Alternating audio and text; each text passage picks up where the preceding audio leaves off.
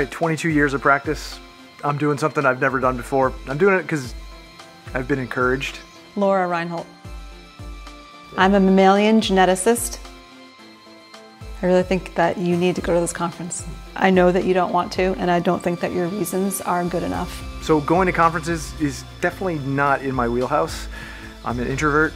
I live on an island. I live in a really beautiful place, but you know, this place has felt really small lately. I think as your skill set expands and your abilities expand, your need to connect with others and people who are doing things that are just on a different level than you, it increases. So I know I need to do this, and I'm a reluctant participant, but I'm gonna go to New York City for the AIA National Conference.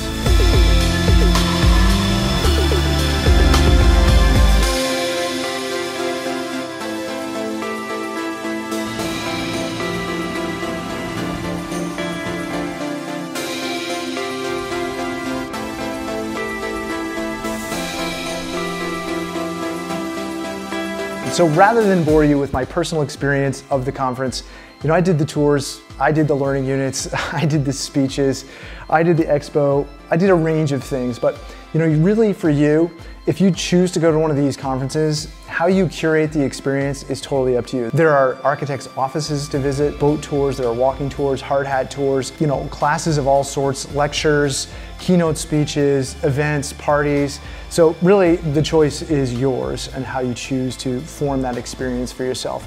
But I do think, as a reluctant sort of participant in the beginning, that the benefits far outweigh the negatives. Lots of opportunities to meet people and network. And you know, if you live in an isolated place like I do, or you work in a small practice, you're a sole practitioner, a small group of people, this is your chance to go out and meet people, cross-pollinate, you know, really bump up against others who are doing things that are different than you. Yes, we all practice in the same field, but we're all doing different things. You know, New York City is a big place. It's a complex place. You know, the scale of structure and building that is happening there is just incredible. It's something to behold as an architect, as a designer.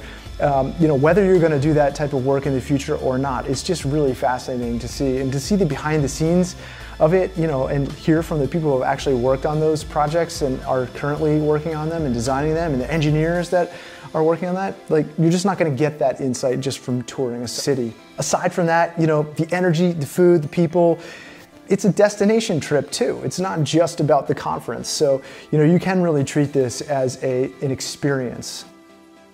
Now, one of the really important things that came out of it for me was making personal connections. And you know, I happened to make a personal connection from someone who I had been corresponding with online for about a year now, and you know, we plan to meet up at the conference. We're actually collaborating and working together. So I think these opportunities just don't happen otherwise. Sure, these connections can happen online, but there is no substitute for meeting face-to-face in real life. I do think these networking opportunities have special value in this context, especially with such a large number of people. You're bound to find your tribe somewhere in amongst 26,000 people. Now, I think it's important, before you prejudge it or before you decide that you're gonna wait 22 years to go to one of these conferences like I did, I think it's important that you find one that interests you and experience it for yourself. I go home from conferences feeling energized.